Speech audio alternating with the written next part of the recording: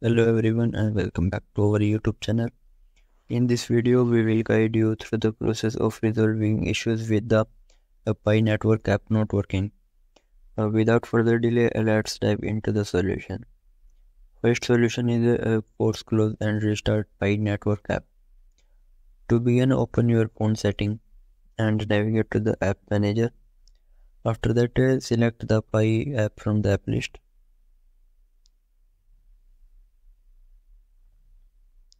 Then click on a force stop from the bottom right corner.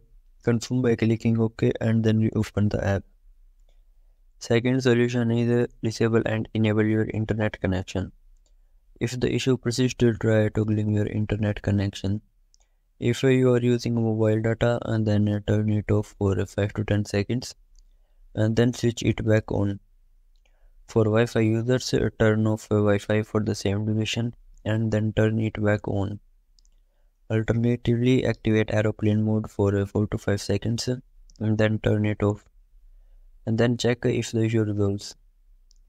Third solution is update Pi network app to the latest version.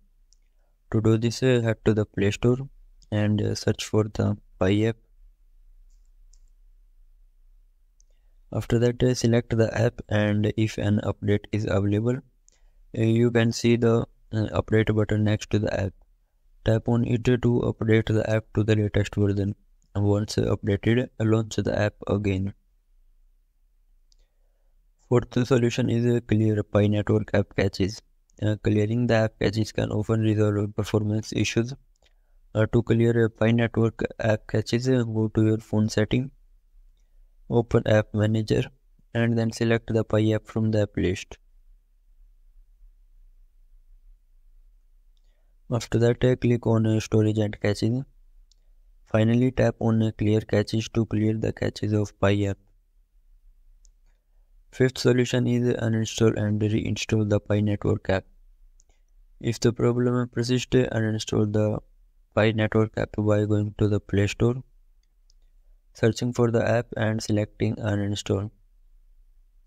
Once uninstalled, reinstall the app by clicking on the install button. If none of the above methods work, the issue may be Pi network app server is down. In such cases, you may need to wait for some time and try again later. Thank you for watching our video, and we hope this solution helped to resolve issues with the Pi network app.